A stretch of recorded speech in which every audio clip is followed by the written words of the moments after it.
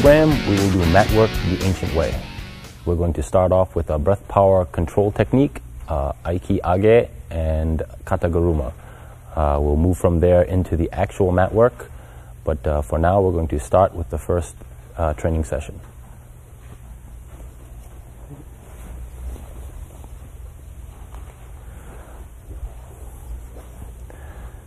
Aiki power is derived, as we said, through the practice of age and sage, which is the raising of the sword and the lowering of the sword. By practicing putting our power into our opponent and learning how to guide his resistance and his power, so that reflexively, at first we're practicing while he's grabbing us, and this is out of sensitivity that I'm able to do this. So I'm going to first put my power into him and then steer him to the ground.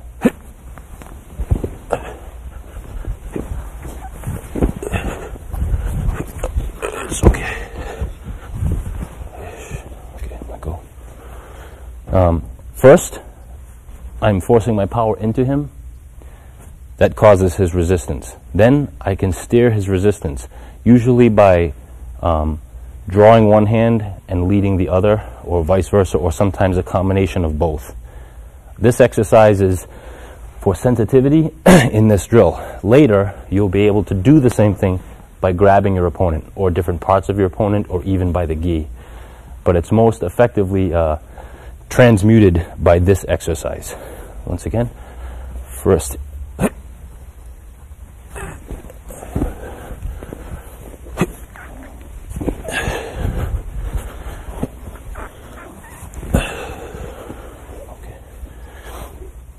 various forms of standing and seated technique for this training. We did earlier the standing form of kata, guruma, or shoulder wheel, and now we have a seated version of the same technique. Grabs good.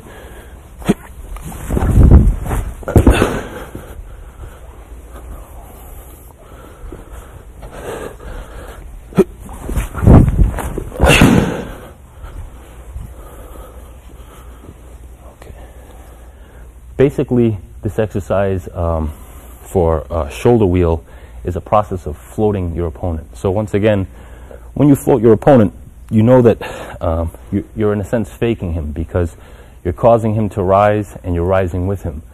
But there's going to be a point where you cause yourself to sink under his center and still cause his center to rise over. That's the crucial part of timing. The first thing that allows you to get the maximum float out of the technique is that when you do the age, or rising technique, you turn your fingers up until the point where the backs of your fingers are at least up against his arms. The second thing is very important, not to just move your hands, but to actually flex. If you see, he's grabbing me now sort of flaccid, but if you watch the reaction in his arms when I actually flex, I'm flexing the tendons in my hands and arms, and I'm using all of my breath. At that point, he's using a lot of energy to try to hold me back. That's the resistance that I'm riding.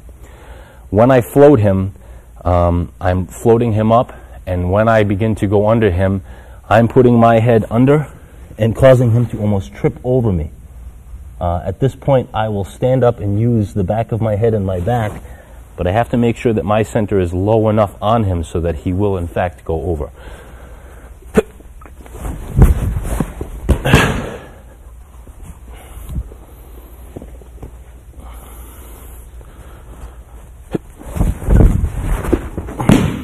You gotta hold good, Joey. Grip good. Tie your belt.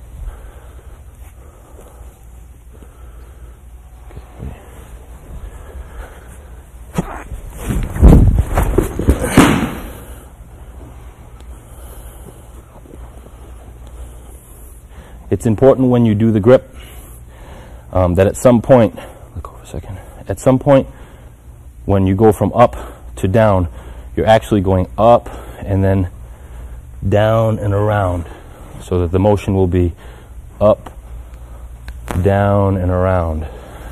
You will be passing through that loop.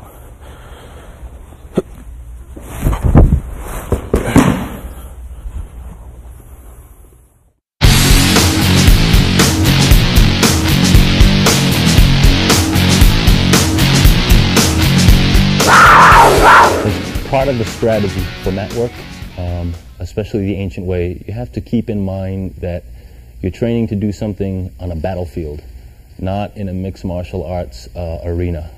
A lot of it involves that you're not committed to being locked into the ground with an opponent, because you have to consider fighting when there are many people around. So the mat work as it was derived in those days, this was the ideal position. Not that guard position or mounted position or many of the lowercase jiu-jitsu holds and hold downs, not that they're not effective, is that you're striving to stay in this position. It's the most pristine, the most balanced, and the most effective in a sense. What you have to realize is that the techniques that we do standing are completely transposable to the ground.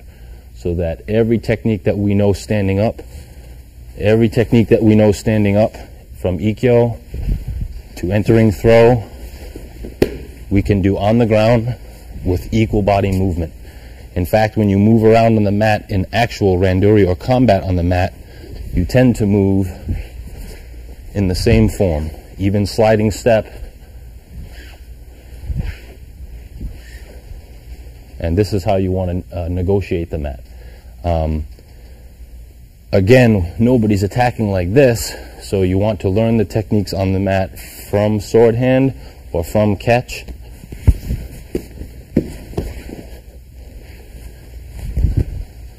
But later you have to acknowledge that at some point, especially with mat work, you're going to deal with clinch. And a clinch situation is just most common. For example, I want to do an ikkyo to my opponent. I'm not going to wait for him to do this, and I'm not going to wait for him to grab my hand. What I am going to do is elicit response by hitting him.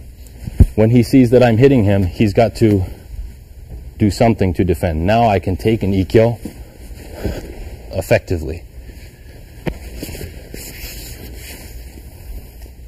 Remember, we said that ikkyo is driving his elbow to his head, causing him to resist. Now I can steer his balance. Even with one hand, I can tip him over, so long as I'm aiming this to here, not across his body, because now I'm just wrestling his body's power. I'm not even affecting his equilibrium. Up into his head now is his equilibrium. Let's say that he doesn't care I'm hitting him, so he does not give me anything to do an ikkyo with, but instead he grabs. From this position, to make ikkyo, or the effective ikkyo, I'm still going to drive his elbow to his head, but I'm going to use this hand as my secondary balance. I'm actually going to pull down and at some point lose this grip like this. If we tie it up like this, or my opponent is trying to grip my body, I want to re-grip until I reach this tie-up point. Is sufficient.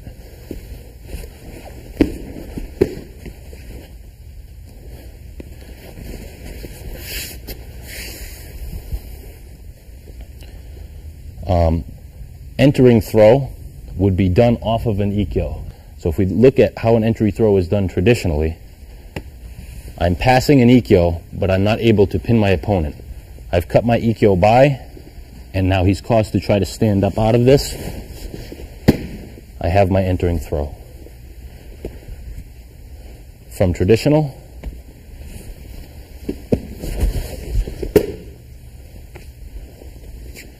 from a clinch, same premise. I'm using this only as a stabilizer. I'm going to pass his elbow to his head. This hand has come back.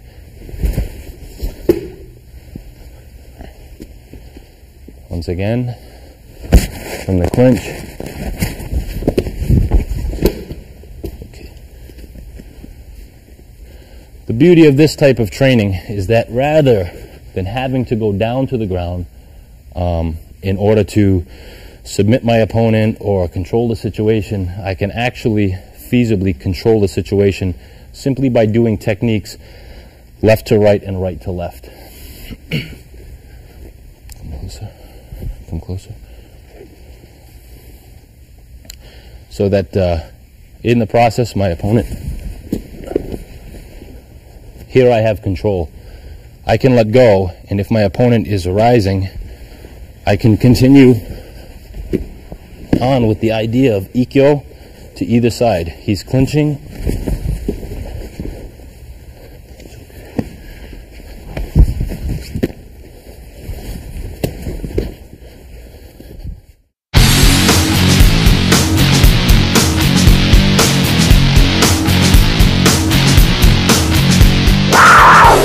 Said that first control is to aiki what a jab is to boxing, but there are some times, like in boxing, that you don't set up a big punch with a jab. Likewise, entering throw doesn't have to always be set up off of a first control. So we're going to do a small exercise in entering directly. Entering directly usually relies on one sliding step. So on our knees, a sliding step looks like this, or like this to that side. For entering throw, what we're going to do is I'm going to pick a side. I'm going either to first base or to third base. So in this case, I will go to first base. When I go to first base, I'm acting as though there's an invisible barrier, and I'm going to guide myself as though I'm pulling myself on this barrier that way. Looks like this.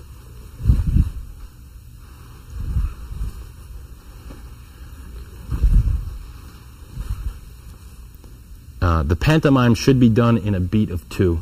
Beat of 2 is slide in, cut down. When usually this is taught, usually you're taught to wait for a strike or wait for a blow to the head and then sidestep. It doesn't work that way. That's just to learn the mechanics. What you're going to do is, in effect, invite your opponent by, as you start to move up the baseline, the shoulder will become the invisible barrier. By touching his shoulder, you're going to cause him to give a little resistance in. In other words, you're never going to do this and your opponent will fall over. But when I do this, he's going to lean into it. It's also going to help my throw. So the beat in 2 should look like this. 1, 2.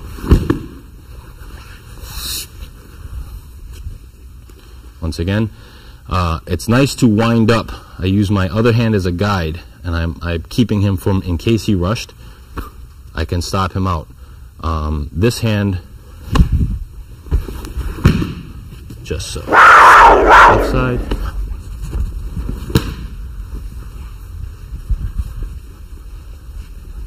Right side.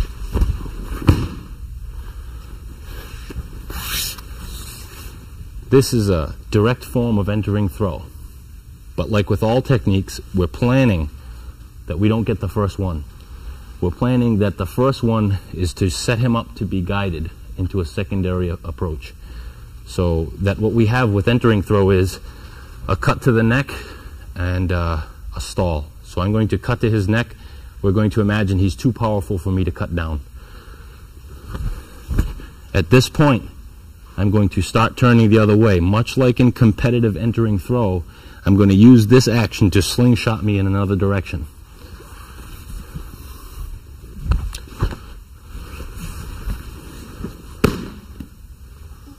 Okay, just stand over there.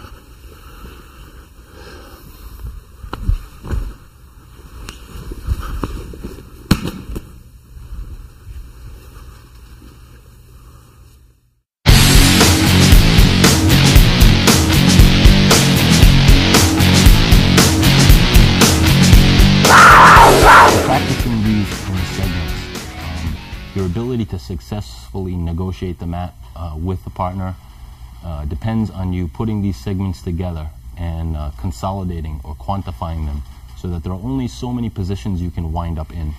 There are only so many things that can happen to you provided you keep this as your primary position and you're always striving to be working from this position. There are times when you go from this position into submission and you violate this position, but that's when you're pretty sure that you're on your way to defeating your opponent, and it's with a submission or a choke. For right now, we're going to address 2 things that you have to deal with. Even though we say that we as Aikido practitioners don't do guard and we don't do no-holds-barred style grappling, other people do. So we have to be able to do or to deal with these techniques as they're going to happen to us. So right now, the first one I'd like to deal with is the guard position, a basic guard pass. So that Joey will put me in his guard. Never mind how we get here. Hook your legs. This is a fundamental position in competitive fighting today. We're going to use the premise of first control to pass it, and then later we're going to add to that. But for now, usually in guard is the opponent is pulling you in. First thing we're doing is we're regaining this position. That is, I'm sitting erect in seiza or kneeling position, and I'm even waiting just to see what he'll do. While I have him flattened out, he may punch, he may try to come up to clinch. I'm not so concerned with that. In one beat, I'm going to break his lock with his ankles, first by just forcing out pressure, and second, if it doesn't break by that, I'm going to insert one hand in front and one hand in behind in one beat. Hook your feet. Okay. In one beat. If I left only one hand in, I can be leg choked or arm barred. I'm shooting two hands in. Nothing will happen to me except maybe punch, but I'm planning that by the time any attack should happen, I'm going to perform my ikkyo. If you can see, let's turn this way for a second. Hook your feet. When your hands are through, to make space, simply grabbing your own foot and arching your wrist out makes pressure to make the break. From here you can see the way we're going to pass is just like ikkyo or first control. We're going to pass the leg. Done from this perspective.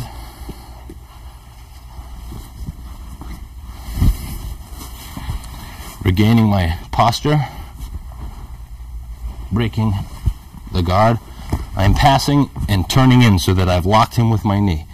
Next is I'm going to secure this hand with an ikkyo. To his head, I'm going to enter and turn over his body. This is the goal that we're aiming for. Along the way when we do this, we may run into obstruction that we can't get here, but this is where you aim every time. So we'll do this a couple of times.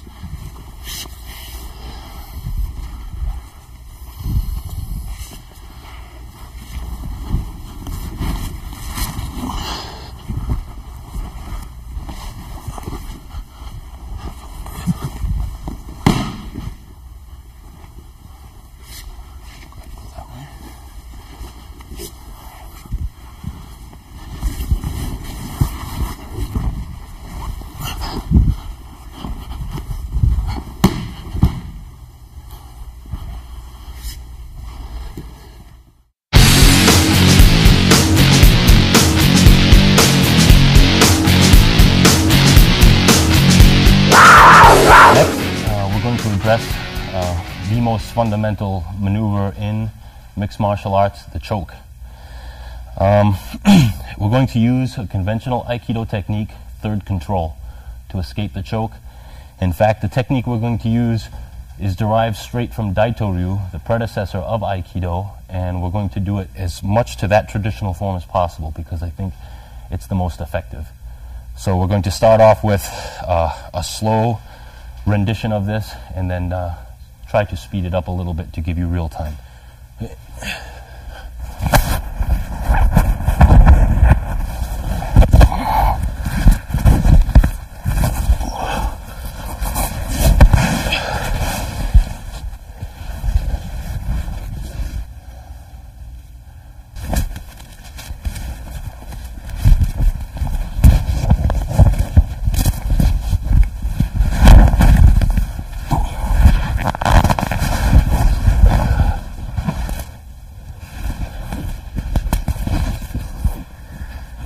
Most importantly will be the first part, to escape the choke. Then, reaching up with my hand curled already, keeping the curl and the elbow high so that when I pull the elbow down, by the time my elbow reaches here, I should have broken his grip, like this. In breaking it down, we want to address the most important fundamental point, which is to block the choke. When you do your block for the choke, you want to reach in with a curled hand, elbow very high, and the more you can curl your hand on the first grasp, the better. A highly curled hand, when the elbow comes down, will have a vice-like effect to pry the hand open. But if you grab straight Even though your elbow is high, you won't have much leverage, so that when you bring the elbow down, you won't have enough torque to be able to break the grip. And the next thing will be that from this point, I break the grip down. As soon as I can peel his hand away, I need to reassert the third control grip right away, and then pass my head under and his arm over. So let's demonstrate from standing position at first, just like this. Like this, reaching up with a curl.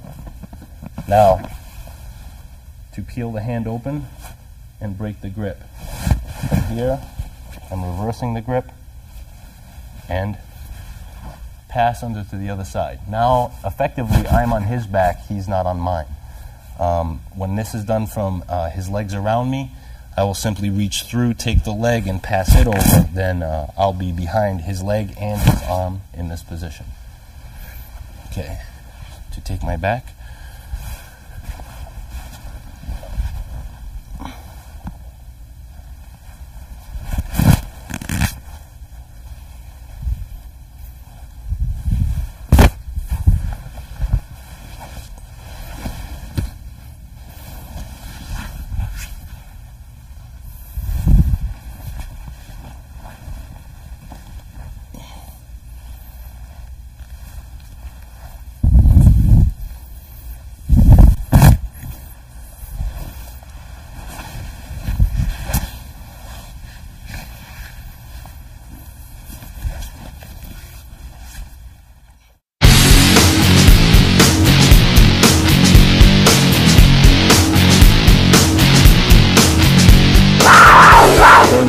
Begin now with kata for randori, which is the forms that you're going to use in the successions that you're going to use them. And when I say that, I mean you tend to not want to do two techniques in a row to an opponent, at least not the same side.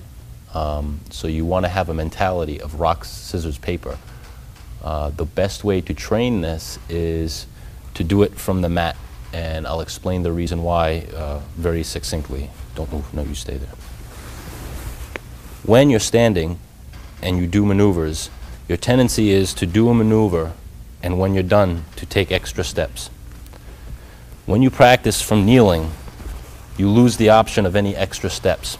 You're either shuffling in or pivoting and turning, and that's the point at which you rest. You don't have the time or the space to take an extra step. So you'll be conditioned to do your techniques one after the other with no extraneous movement. Then when you go to standing, your habit will be no extraneous movement. One technique I like to practice randori on the mat with is kote gaeshi, or wrist return.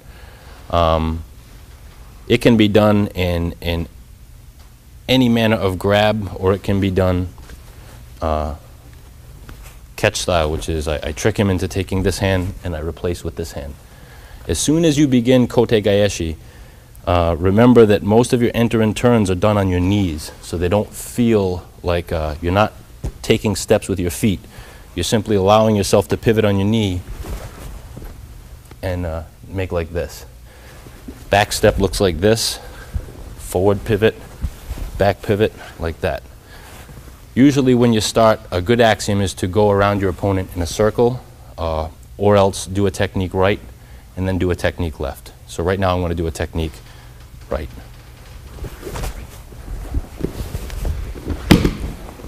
From this position, I'm going to let him rise. I don't want to back away. As soon as he's on the rise, he's coming. He's coming.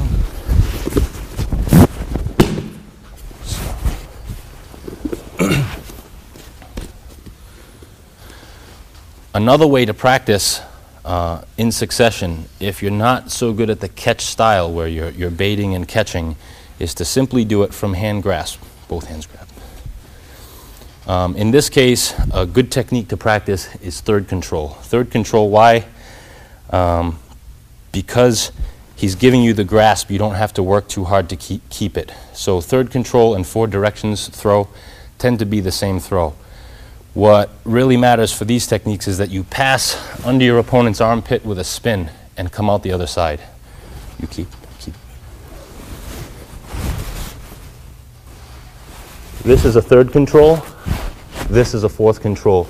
If he keeps the grip and I cut down, he's coming up. I give him this hand. First control. This is an excellent way to ingrain in your body the moves so that you do not have to think about them.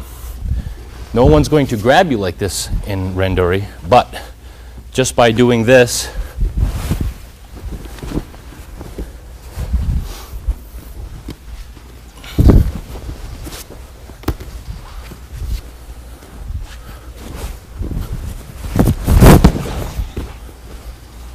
later, you're familiar with which ways that you can go. Then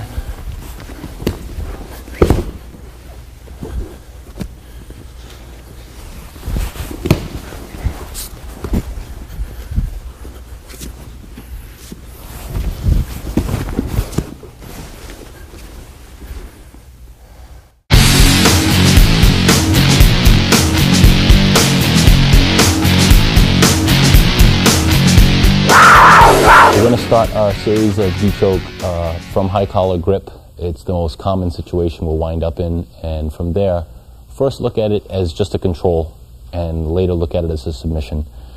From high collar grip, without the gi, we're just hooking the neck and the arm and holding in tight. Holding in tight is one side of the head or the other, just tight to the body, elbows inside. If you're doing a good high collar grip, don't have your elbows up. Don't allow your opponent to be able to get into your body, so elbows in is very important. Now, for the first case, I'm going to take his gi from the back. I've got my thumb inside, and I've got my fingers on the outside. Now I've just bunched it up. From this position, I'm going to take this hand, and I'm going to duck his head under. So now coming up onto this side, this is simply effective as a post. So if I need to turn him to the ground, it's very easy.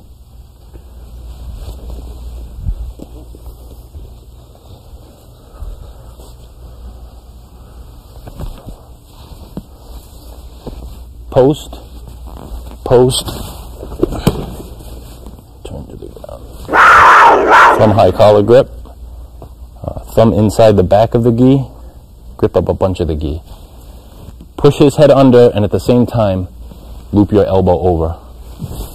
Now secure it. Across his neck, I'm going to post right inside and turn like steering wheel. Effective.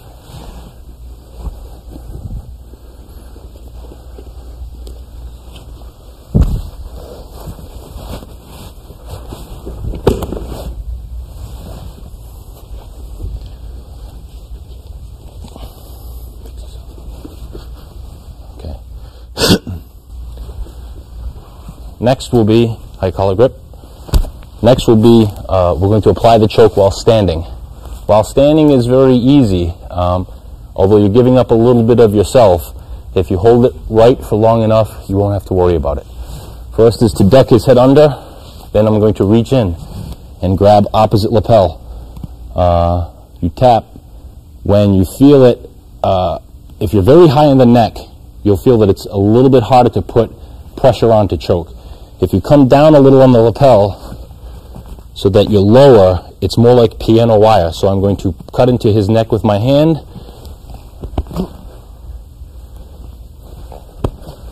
Whereas if I'm up higher, sometimes the act of my hand being in there can make a little bit of space and help him. So it just depends on the opponent and his ability to withstand the choke. High collar grip, thumb inside the gi. Duck his head under, now post. Reaching under, either very deep or very low on the lapel. Pulling the lapel across the throat and pushing the wrist like this so that I'm cutting right in. Cutting in. Also a choke on the ground. If you hold the same position, this one into the neck and this one across, like so.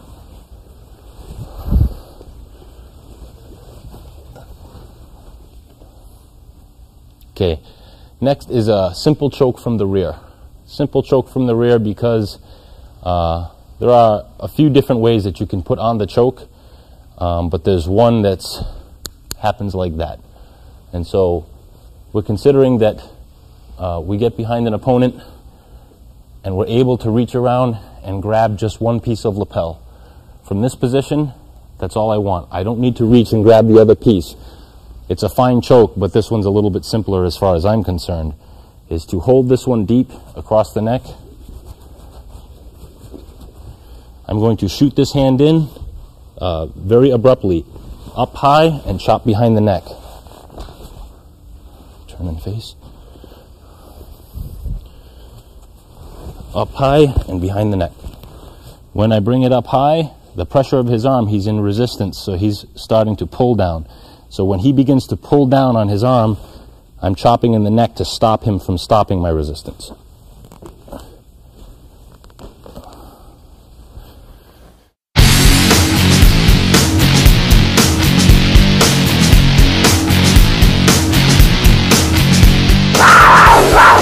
Now we're ready to move on to advanced training, which is randori, or free sparring for the mat. And you should do a lot of this in your training and don't neglect it. Once you feel you have enough put together where you can perform randori effectively, you should try to do it every day in training. So let's begin.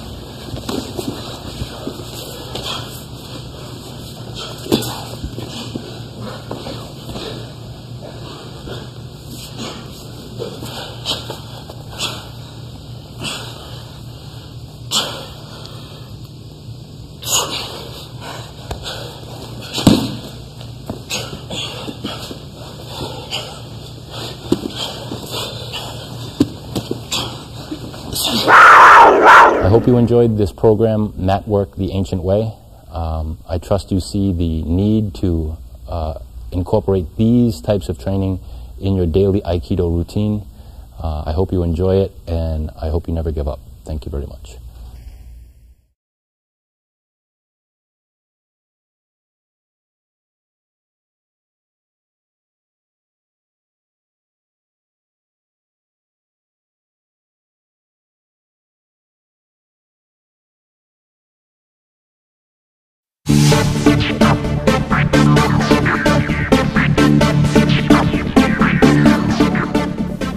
something like Aikido, it's not a specific technique. Aiki is simply riding your opponent's force. And so you could do Aikido with boxing. In fact, if you ask me, Roy Jones is as good an Aikido practitioner as any Aikido master. Most techniques are absorbed from a weapon. Judo is Aikido. Most techniques are based or taken from the sword or the spear. Tennis is Aikido. Aikido means that I'm harmonizing with you. Basically, I'm trying to solicit a response from you, and when I get that response, I'm going to steer that response into a favorable position. And that's Aiki. It's not the particular technique, it's what you're doing with the opponent's energy. How did you first get interested in the martial arts? I first got interested in martial arts when I was a very small boy. I actually remember hearing on TV about the death of Bruce Lee, and I must have been 3 or 4. And somehow that struck me, that stuck with me. And then anytime I ever saw anything related to martial arts, it was just one of those things born in you. When I was a kid, and when I was in my early 20s, I think like a lot of people, I was astounded by the speed of Bruce Lee. If you catch the right footage, you can see a human being that could literally move faster than the eye could see. So that was a phenomenon, and I think a lot of us were chasing that phenomenon. And as time went on, I started to see other things, and I started to see things differently. And you know, all the time you're trying to simplify what you do and quantify it, and that's really what gravitated me towards the Aikido as a martial art, because the cue and the structure of the cue is very simple and easier to assimilate into your structure. If you can't immerse yourself to a degree in it, it's not worth it even to participate. I mean, if you're looking at it to look and say, wow, that's really cool and I like watching these tapes, that's one thing. But if you're not prepared to immerse yourself into it and really think of it almost as a religion, and the reason for that is because in this practice your life depends on it, and if you don't take it that serious, somebody will get hurt, and it's not worth it for that, for fun. Have you tried using specific moves of Aikido in combat? Yes, I have in fact. A number of the things that you see on these tapes, like escaping a choke with a third control technique, I've done it. Entering throw, I've done it. And a lot of these techniques I've done in fights that I lost. I've done entering throws in fights that I lost, but I got the entering throw off. I've had over 50 fights in Japan alone.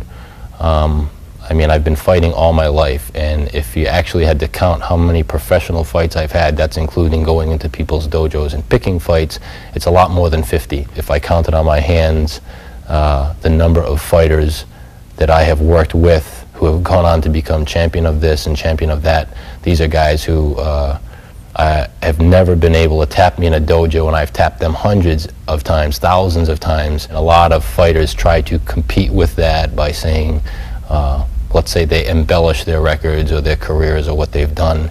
And I hear it from guys that I've trained and taught, and I get no acknowledgement of being the guy who trained them or taught them or even helped them. And a lot of guys are turning around and trying to pretend like you know, they're my teacher.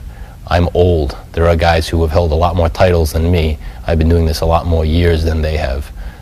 So what I say with a great deal of experience. I was actually the first ultimate fighter to ever fight Royce Gracie, because I fought him in his dojo before the UFC ever existed. I'd been in Los Angeles for a while, and I needed money, and I had just heard about them.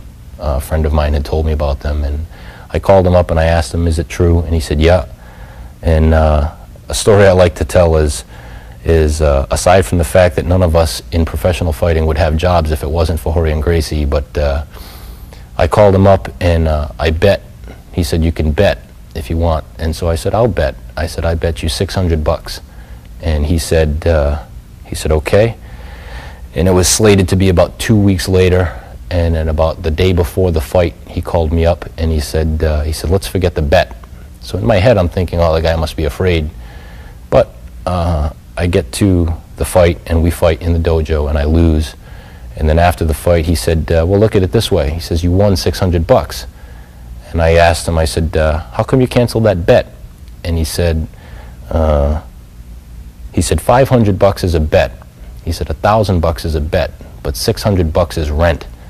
And so I could kind of tell he'd been there at some point. He'd been out on his luck, and I appreciated that. And not to mention, I appreciated the fact that we all had good jobs for a long time because of UFC and everything he did. Originally, before I fought Royce Gracie in his dojo, I moved to Los Angeles to answer a challenge that Steven Seagal made in Black Belt magazine. He said that anybody who wanted to fight him could go to his dojo and challenge him and be prepared to fight to the death. So I went with a written challenge, and I went every day, morning and night, even through the Los Angeles riots, and I waited, and he never came. But, you know, that's the kind of crazy things you do when you're a kid. In my view, all styles amount to the same thing. I think all styles, if you go to Southeast Asia, to Burma, you go to Thailand, all the old masters are practicing some soft form, usually a two-sword form or a spear form. Looks very much like Tai Chi. Tai Chi is the Chinese version of aiki, and they all have the same ending form. Varies, but it's basically the same in the end. Aiki in any sport is based on your mastery of it, and that's all it is.